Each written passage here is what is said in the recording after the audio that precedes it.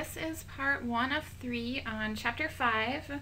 In this chapter we're going to be looking at eukaryotic cells and then the different types of microorganisms that have eukaryotic cells. So this is the different types of eukaryotic microbes that we're going to be looking at in this chapter, and this is table 5.1 out of your book. So there's some eukaryotic microbes that are always going to be unicellular. That means that they're just one-celled organisms. These include the protozoa.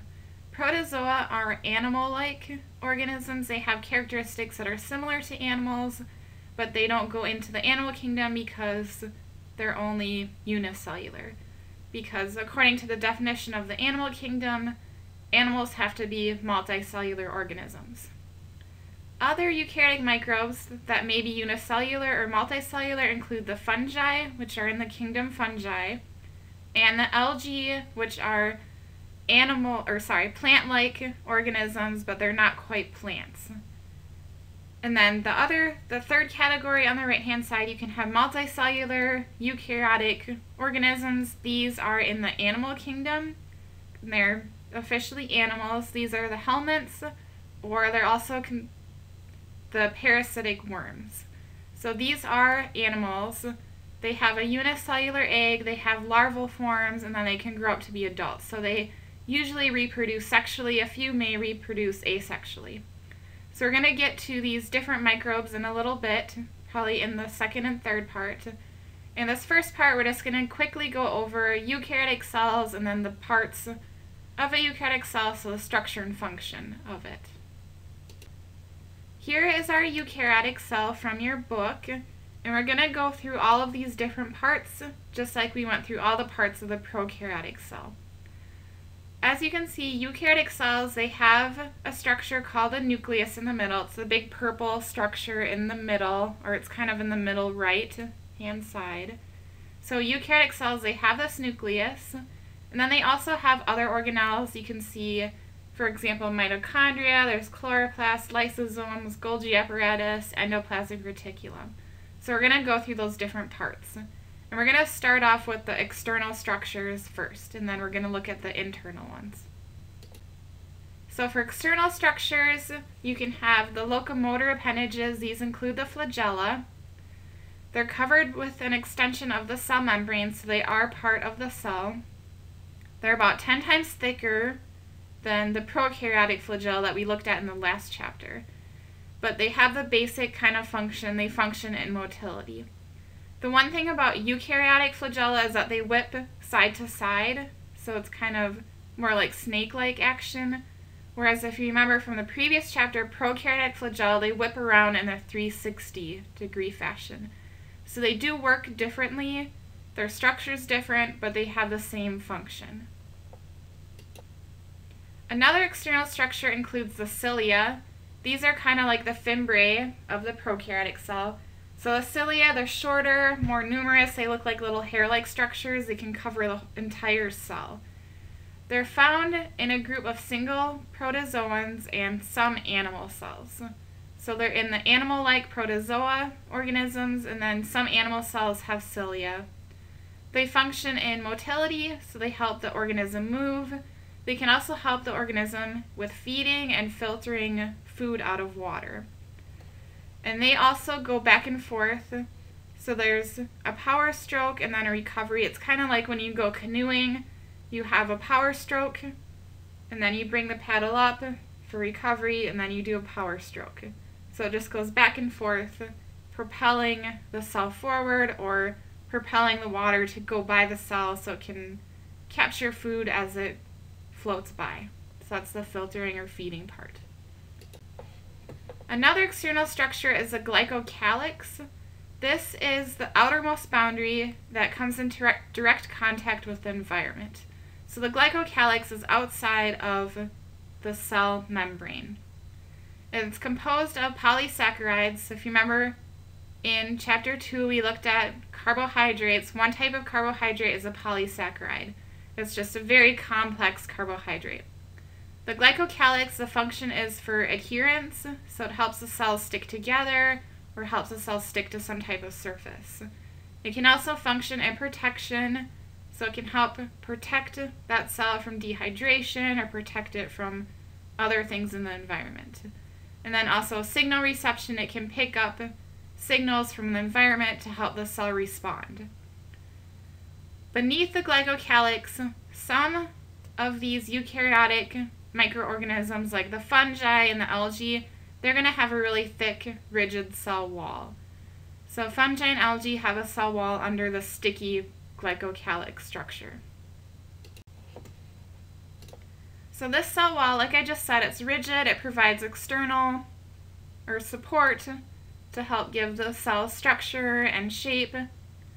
Fungi, they have a really thick inner layer of polysaccharides. So again, it's very complex carbohydrate, and it's usually a chitin or cellulose in structure. Chitin, just to give an example, chitin is what makes up the exoskeleton of insects and lobsters, so it's a very, very hard polysaccharide.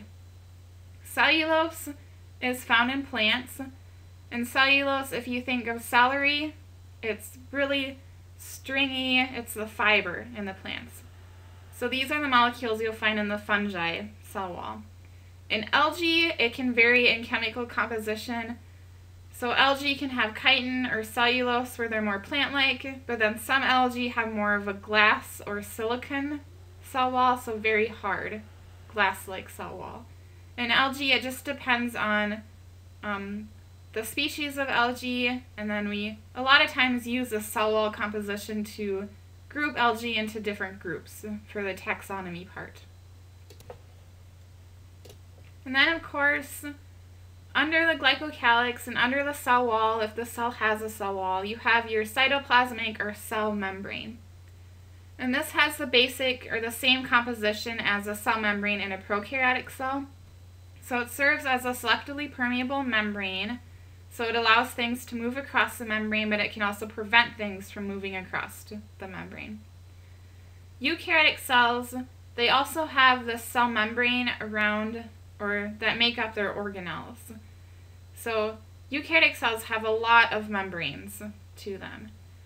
And just like prokaryotic cells, our eukaryotic cell membrane, it has a fluid mosaic model. So it's mosaic, it has phospholipids, it has proteins embedded in the phospholipids, it can have carbohydrates attached to phospholipids or to the proteins.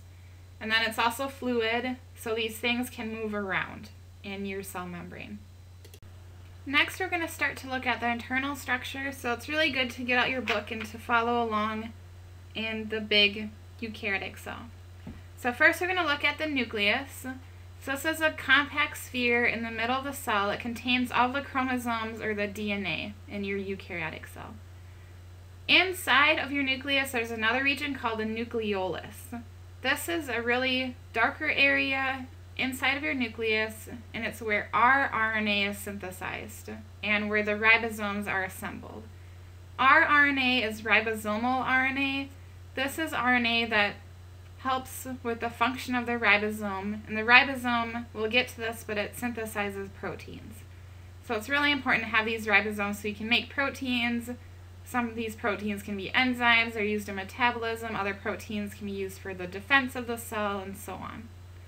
So the main part, the nucleus, contains your chromosomes or your DNA inside of it. The next internal structure outside of the nucleus is called the endoplasmic reticulum. So the endoplasmic reticulum, this is a passageway in the cell. And there's two types of endoplasmic reticulum. The first type, the rough endoplasmic reticulum, or it's the RER. It's rough. They call it rough because it looks rough under a microscope, and that's because it has ribosomes attached to it. And like I just said, ribosomes, they're used for protein synthesis, and then your rough endoplasmic reticulum, it can modify these proteins once they're created. So rough ER is used in protein synthesis and modification of these proteins. The other type of endoplasmic reticulum is the smooth endoplasmic reticulum, or the SER. And this is very similar in structure. It's a closed network, but it does not have ribosomes attached to it, so it looks smooth under a microscope. The smooth ER, it functions in nutrient processing, synthesis and storage of lipids. So smooth ER is important for lipids, creating lipids, storing them, modifying them. The rough ER is responsible for creating proteins and modifying these proteins.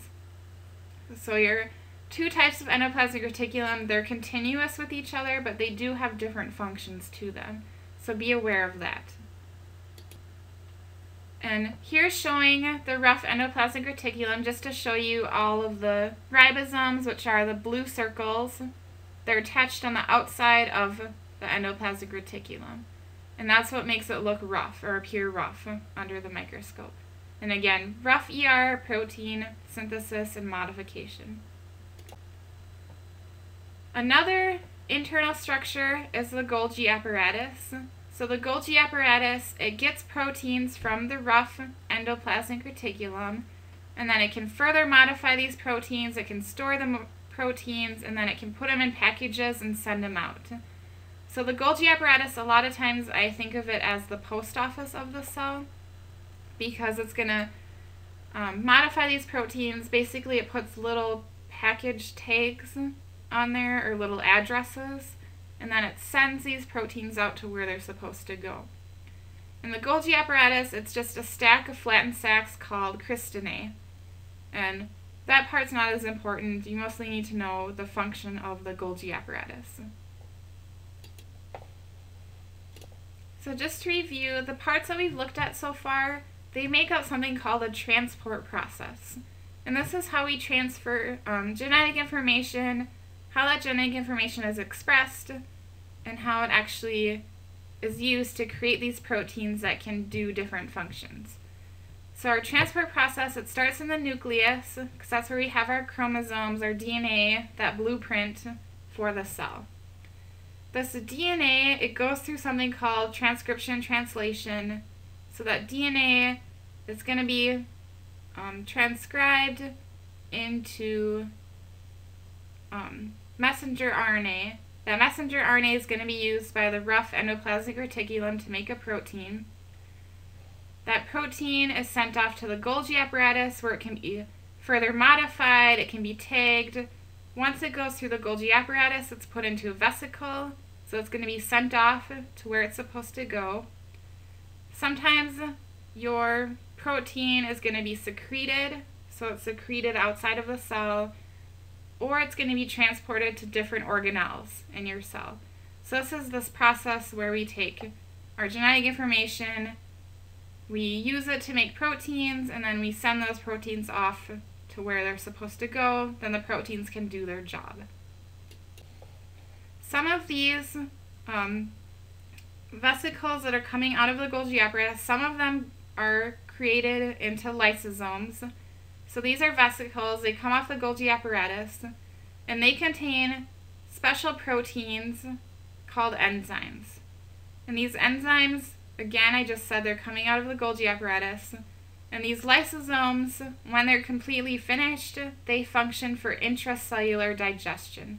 So lysosomes, they can recycle things in the cell, they can break down food items, so they're really important in that part. Other vesicles that come off the Golgi apparatus are called vacuoles. These are membrane-bound sacs. They contain particles that can be digested, excreted, or stored. So there's different types of vacuoles based on what's actually in the vacuole. And then some vesicles are phagosomes. So this is when you have a vacuole merging with a lysosome. So you have the two things at the top merging together. So your vacuole has a particle that needs to be digested. The lysosome has the enzymes that can do the digesting. So they're going to merge together, and then you can break down that food item and get energy out of it. In addition to those important internal structures, we also have mitochondria. They function in energy production. Specifically, it's called cellular respiration. And we'll get to cellular respiration in more detail in the next unit. But for now, mitochondria, cellular respiration produces energy. And the mitochondria has two membrane layers. So it has an outer membrane that's smooth, and then the inner membrane, which has lots of folds to it, so it has very high surface area. And that's really important so we can have lots of surface area for cellular respiration to take place on. The other energy-related organelle besides the mitochondria is the chloroplast. Chloroplasts are found in certain organisms, specifically algae, and then plants have chloroplast. But in our microbes, you're going to see them in algae.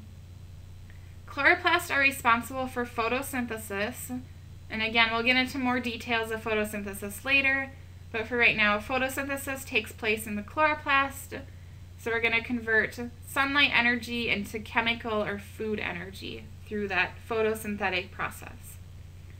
Chloroplasts actually have three membranes, so they have an outer membrane, then they have an inner membrane, and the third membrane makes up the thylakoids, which are the green flat stacks that you see in the chloroplast.